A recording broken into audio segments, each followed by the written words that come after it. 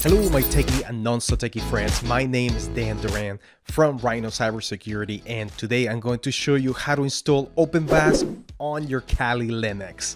So stay with me and let's get right into it.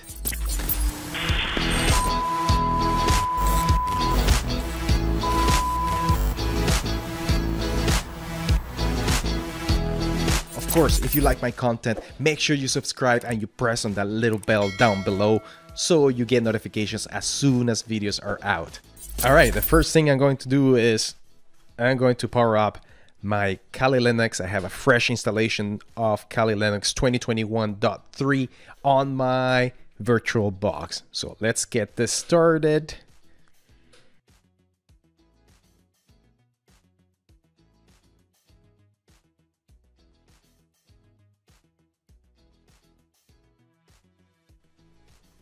Okay, now we're going to power up our terminal.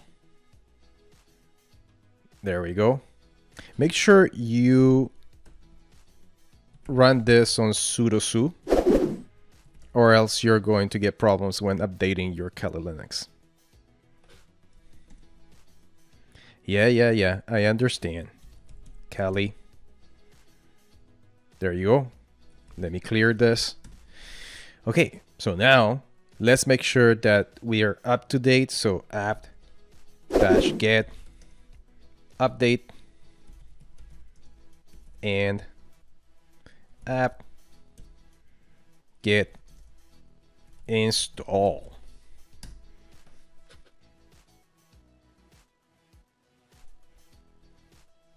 All right, perfect. Everything is installed, clear.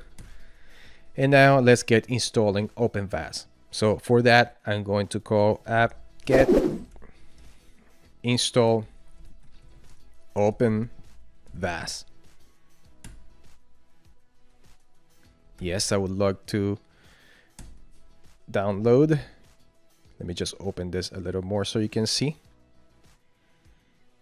And now we wait for a couple of minutes. So I'm just going to fast forward this video a little bit. And I'll see you in a bit.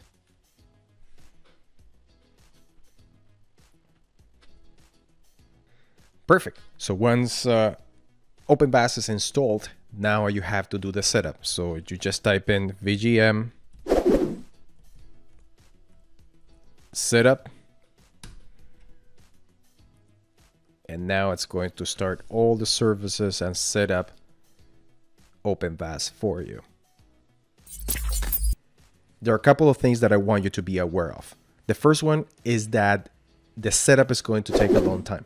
I'm talking about 15, 20, 30 minutes. So go get a coffee and relax and then come back to your computer. The second thing is that even though the setup is done and you can actually see the interface, the OpenVAS interface, there are still feeds that are being sent from Greenbone to your OpenVAS application. So you might not be able to run your application properly. You might see errors. So make sure that you wait. And I'm going to show you how to check the logs to make sure that you're receiving those feeds and everything is good. So now I'm going to fast forward this video until we are able to get this setup done. All right, so we are done.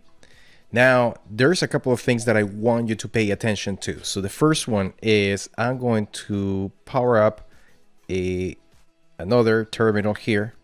And I'm going to just go to my desktop. So desktop, right? And nano pass or gvm pass.txt. Open that up, and I want you to copy this information because it's important. So the first one is the UDID, right? So Shift Control C to copy, and then Shift Control V to paste. So that's the first one. And the second one would be your password, right? So this is your password here. So copy, paste, and let me just give it a name. OpenVAS info, right? So this is the UDID, and the user is going to be always admin, and your password is going to be this. Okay, so Control X and then yes to save. There you go. Exit. Okay, now we have done that. I'm gonna clear this up and let's do a couple of things. So the first one is going to be to check that everything went well. So for that, you can type in gvm-check-setup. Boom.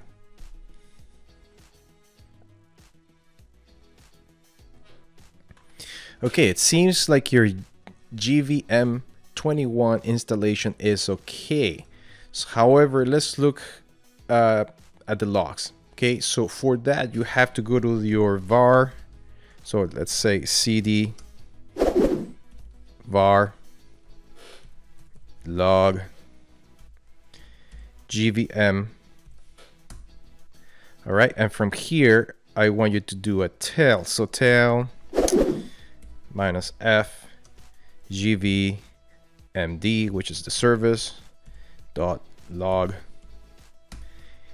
and we'll see how that's going.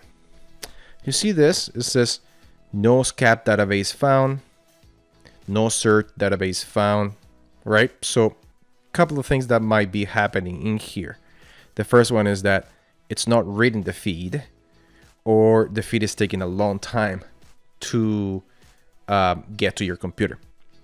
So let's open up, let's say, a vertical terminal here on the side, and sudo su, right? Let's clear this up, and we might want to make sure that the feeds are working. So let's bring them in. So the first thing that you should do is actually get the first feed, which is the gvmd data, right? So that's the default configuration for OpenVAS. So you type in Greenbone for the data feed sync. Make sure that it's green, perfect. And then the type will be your gvmd, all in caps, underscore data, all in caps. So let's get that. Perfect. So now you're receiving the data. Let's do the second one. There is the log too. Okay, so it's updating from the feed. So the second thing is, second sync that you have to do is the SCAP, right? So SCAP data, and let's get that as well. Perfect. All right, so we're receiving that data as well. And the last one that you want to get is the CERT data. So arrow up to get the information from the terminal, and then type in CERT. And let's start getting that data in. Amazing. Okay, so now I'm just going to do an htop. Oops, command not found. This is a fresh installation of Kali, so I don't have htop. So let's just install it very quick. All right, perfect.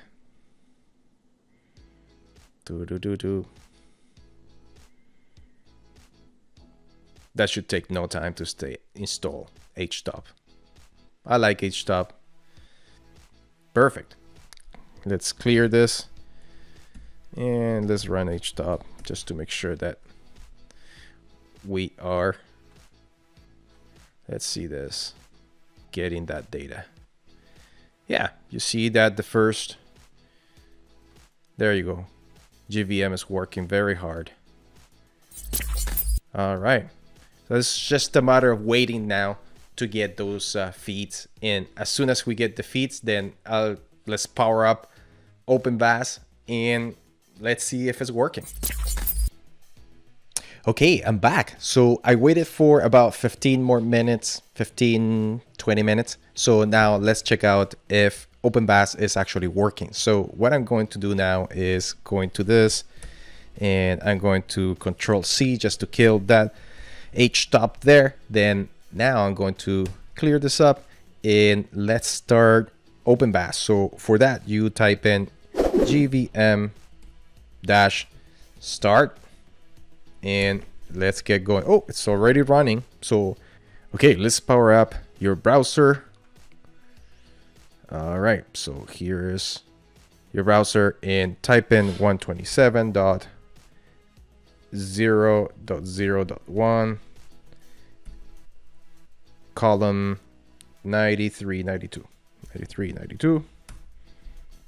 So let's see this. What is going on? All right, the first thing is we're going to kill gvm stop. Okay, clear, and gvm start again.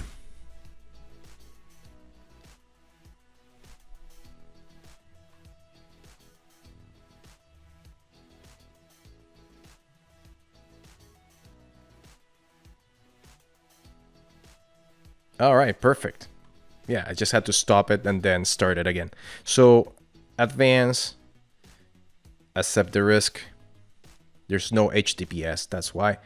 And here we're going to put admin and remember this. So let me clear this and nano gvm pass txt, and here it is. Copy this, Shift Control C, and then Control V. Now, yeah, sure, I can save this. Now let's see the moment of truth. So let's see here. I'm going to launch another terminal. And I'm going to do an IF config just to get my inet. Okay, let's see. There it is. 10.0.2.15. Right, so let's scan this address. All right, so you go to scans. Let's start a scan. New task, test, and then here at scan targets, click on create a new target. I'm just gonna name it test, and I'm gonna put my address, save. Then you go down here, and these are the scanners. I think it's gonna work. Yeah, let's give it a try. Okay, save.